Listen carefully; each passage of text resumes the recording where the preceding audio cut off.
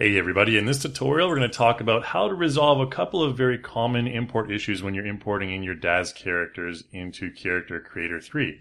So as you may know, we do that via the transformer tool right up here on the top left. So I'm going to show you an example here of something that you may encounter. We're going to call this, load up this FBX called Mesh Hidden Page, alright? And we'll try and load that up. And what's going to happen is we're going to get a little bit of an error. It's not going to import.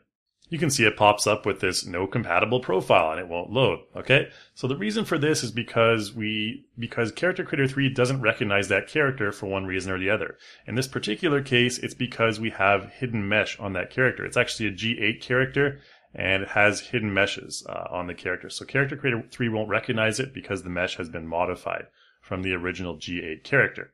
Okay, so let's go ahead and take a look at how we can resolve this sort of issue. Let's go pop over here into Daz here.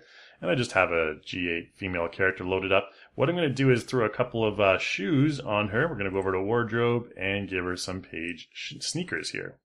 Sneakers, all right? So this issue pops up because of this. So if we go to the sneakers and we make the sneakers invisible, you can see that the character's mesh has automatically been hidden.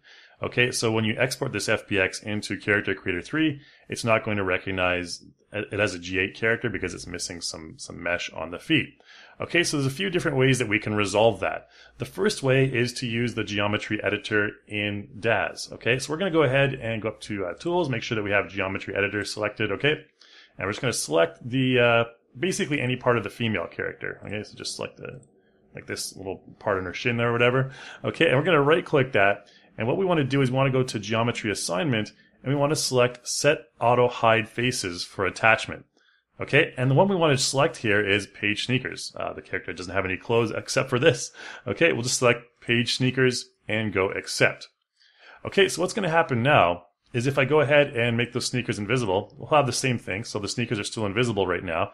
So what I need to do is select the sneakers themselves, right-click on the sneakers, and go to Fit Page Sneakers to, okay? And then we're going to select None on this, okay? And Accept. And once we do that, if we make the sneakers visible now we can actually see the feet underneath, okay? And we can just go ahead and restore that. We can right-click and Fit Page Sneakers to, and select the Genesis female character, and go ahead and Accept, okay? And then if we make those sneakers invisible, they'll still be there, okay? So that's basically the first fix. And when you export this character to FBX format, of course, obviously after loading in the T-pose, which we'll talk about later, you won't have any problem and you'll have a successful result. Now the second way to fix this issue is to actually go in and modify the Daz data file itself for Page's sneakers. So I'm going to go ahead and I've started a new project here. I'm just going to reapply those sneakers just so you see we're not there's no tricks up our sleeve here. And we just go ahead and make sure that we don't have we have the mesh hidden there. So what I want to do here is I want to right click on Page Sneakers there and just go to Browse to File Location. Okay, and once we do that, we can see the Page Sneakers dice on file right there. What I need to do is go back into the Daz 3D library. Okay, so I'm just going to go ahead and just cut off all this stuff and go into the Daz library here.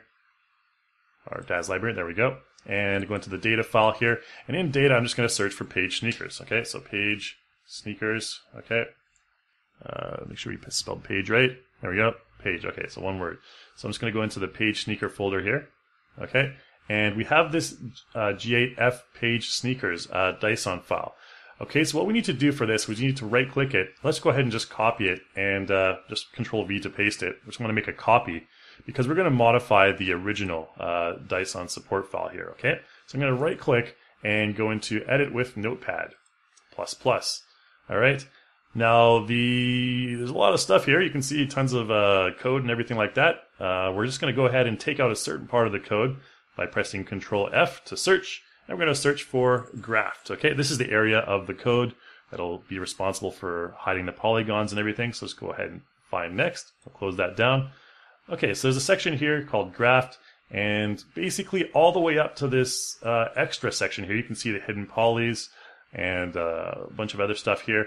What we're going to do is I'm just going to go ahead and click on all these lines. I'm just going to shift and click on all of these lines here. And again, from this closed bracket here to the extra in parentheses there, or in quotes there rather, we want to delete all that stuff. So just go ahead and backspace it all and we're good to go. We can just go ahead then and File, Save. and save that. Okay, so we've just basically modified the original data file for the sneakers on how they apply to the character. Okay, so let's go ahead and delete these sneakers now, and let's try and reapply them. And go back here to wardrobe and find the sneakers. Let's make sure we have the character selected there, and go to page sneakers and reapply them onto our character. And now you can see, boom, we don't have any hidden polygons. Okay, now obviously you may not want to have that as a permanent solution, so that's why I have the backup file there that I created there, so you can just this one right here. Okay, so you can just again delete the original and restore it if you want. We'll just go ahead and do that. Just delete this original here, whoops, and then take the copy off of this one. Okay, just return it back to the original, or you can add all that code again if you've pasted it out somewhere or you're really good at coding. Now the third fix comes into play when you may have someone who's custom hid the mesh. Okay, so it's not automatically been hidden, it's been custom hidden, and I'm just going to show you quickly how to hide and unhide certain parts of the mesh. So again, make sure you're at Tools and Geometry Editor. You can right click and go to Selection Type. I like to have vertex or selection mode rather. I like to use marquee selection myself. Okay, so you can just basically have your character selected. We're going to apply these dark storm pants to her before we do that. Okay, just so we have something on top of the legs there. Okay, and let's make sure that we have the character selected. There's the dark storm pants right there. We'll make them invisible and just kind of click and drag and select this part of the mesh. We can right click on that and go to Geometry Visibility and go Hide Selected Polygons. Okay, and that'll just hide basically everything there. And we can throw the pants on top of it. Again, a resource saving tip there if you want to reduce the poly count of your characters in a game engine or something like that. So maybe you come across something like this. Some guy's giving you a character where it has hidden mesh, and you want to import it into Character Creator 3, but Character Creator 3 is saying, no, we don't recognize this. All right. What you want to do in that case is, again, just go ahead and we can just make that invisible. Make sure the character's mesh is selected. Right-click anywhere on the mesh. Go to Geometry Visibility, and you can select Show All Polygons. Okay, and that'll restore all the polygons to your character. And then you can throw those dark storm pants on top of that, and you should be good to go from there. Now, another issue you may encounter is when your character basically has a different structure to the general Genesis 8 or whatever Daz character you're using. Okay, so for example, we have the Genesis 8 standard female here. Let's take a look at her structure. You can see the basic nodes that we have right here. Okay, nothing out of the ordinary. However, I've also loaded in Leone HD, which is taken from Victoria 8. And if we twirl that down, you can see that there's an I node, okay, which we don't want, obviously. All right, so the problem with this is if you try and import this character in as it is, you're going to come across that same issue in Character Creator 3. So what essentially we have to do here is basically take the Genesis 8 female character and apply all those materials and morphs to that Genesis 8 character from the Leone HD. So let's go ahead and start with the materials here. There should be a Leone All Maps, okay, so let's go ahead and just load that in. And there you see it, Insta-tan, all right, pretty cool. Then we can also go over here to shaping, and we need to select the Leone body apply, okay, just to make the body consistent as well. See, it'll match the bodies up there. And we also need to select Leone head apply as well, okay? And you'll have the head, okay? Now, you may encounter with the head, the morph looks a little bit different because there's part of Victoria in there as well. You can go over here to head and then just basically reduce the Victoria head, just like that. And you can see the head shape change right there, okay? Just make sure that you have the right shaping parameters that you want. And again, you can just fully customize that. And there you go. The characters look exactly the same. And one of them can import into Character Creator 3. This one right here with the basic Genesis nodes. But the other one, Leone here, has the separate I node. And therefore, Character Creator 3 will not recognize it. Alright, so now I'm going to talk a little bit about why you need to apply the T-pose DUF to your character before you export. There's actually 3 different reasons. The first one is to remove any residual body or face animation you may have missed on your character before you export it. Okay, and also it gives you a default transformer pose, which results in better fit for your clothing when you import it into Character Creator 3. And also there's a slight foot pose issue, which I'll show you in just a moment.